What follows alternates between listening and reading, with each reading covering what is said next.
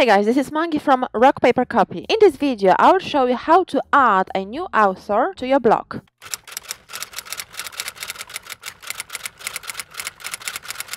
Welcome to Rock Paper Copy, best place for Shopify store owners to learn about SEO, getting traffic and sales. So when you create a blog post, you have to assign an author, and some of the themes show the author on the blog post page. So I'll show you how to do that. So first, go to Settings, then Account.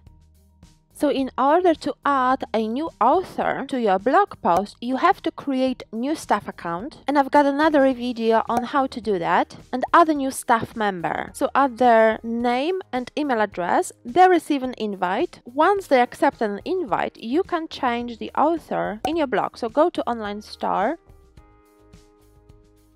Blog Posts, and then click on the article you want to change the author. So click it.